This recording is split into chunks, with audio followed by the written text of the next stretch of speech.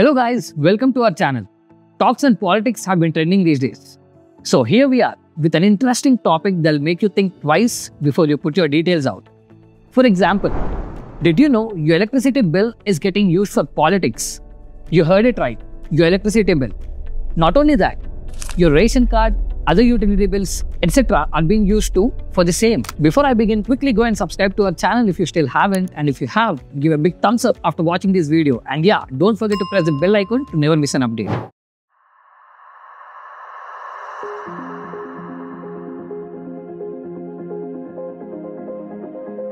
So your bills and politics, how are they related? Let's make you understand one step at a time. First, understand this. Every time you pay your utility bills, your information gets stored in the form of data. Like how you save someone's phone number on your cell phone and it gets stored? In the same way, when you pay your bills, your name, your phone number and address get saved in company storage. Now with a population of 1.44 billion people, imagine the amount of data these companies have been storing. These data are massive, and here I'm talking about millions and millions of gigabytes of data. And for obvious reasons, these data are called big data. In election season, this big data is sold in the value of gold to the political parties. Shocking, right? But it's a fact. Back in early 2014, the largest data breach on Facebook was the talk of the world. On Tuesday afternoon, our engineering team found an attack affecting up to 50 million accounts on Facebook. A data analytics firm called Cambridge Analytica had once collaborated with Donald Trump's election team. They gathered 50 million Facebook profiles of US voters and used them to construct a powerful software program that predicted and influenced voting choice. Not in a zillion years, I would have imagined the amount of importance names, addresses and phone numbers would have. I mean, we give it away so easily.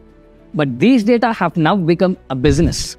Using big data, political parties micro-target and analyze their public in terms of the number of first-time voters, the number of non-consistent voters, voters' demographics, voters' caste, and last but not the least, the voters' socio-economic status. For example, what's the number of people that fall below the poverty line and how many people belong above the poverty line? It's the same analytics or strategy used by big companies to sell their products to you. The political parties want to advertise their campaign most efficiently to their voters. Instead of selling products, these political parties use big data to pitch their commitments and services that they'll provide in their upcoming political year. I hope you know the ads that you see on their social media account are all targeted ads based on the type of content you see and like. Yeah, they even have access to those. This kind of data helps political parties to strategize their campaign, come up with slogans that would target their voters, and even help them select their candidates based on the voters' preferences. Another interesting fact that I have discovered is that in 2019, a conservative ad was run in Canada which targeted Facebook users who fit a certain profile. It was written in Cantonese to warn the liberals and said legalized marijuana would be next. Another ad was also run for the liberals that suggested the conservative would remove all gun control. I don't know about you, but knowing all these facts about big data and its use in politics has really made me question the amount of time I want to invest in surfing social media or before filling in my basic details. Big data has become a big deal. From your address to income, to your buying habits, to your social media posts, we cannot stop this. There are even claims that in 2014, Germany used big data to win the FIFA World Cup. If they can use big data for football, just imagine at what length they have been using data analytics in politics. I know there are still some of you who may think that this kind of privacy invasion is not possible.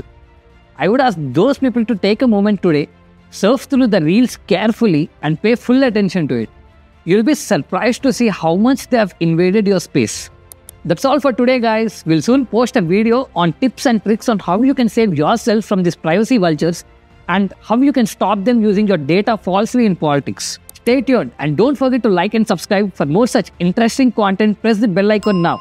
Also, let us know in the comment section if you have any topics in mind. We'll make sure to make a video on it.